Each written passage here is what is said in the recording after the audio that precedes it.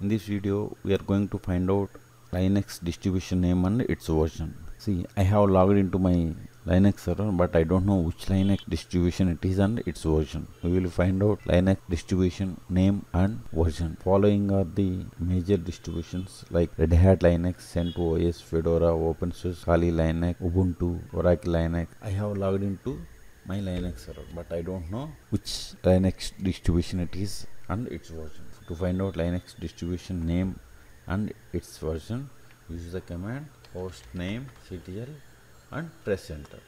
See, this is the distribution name and this is the distribution version number. This is the kernel, and also notice here virtualization. So it's installed on VMware.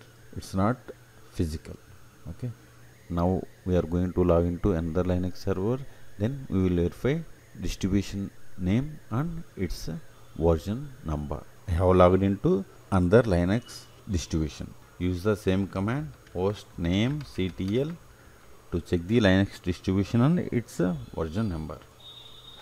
Notice here operating system CentOS Linux. This is the distribution name and 7 is distribution version number. This is the kernel details.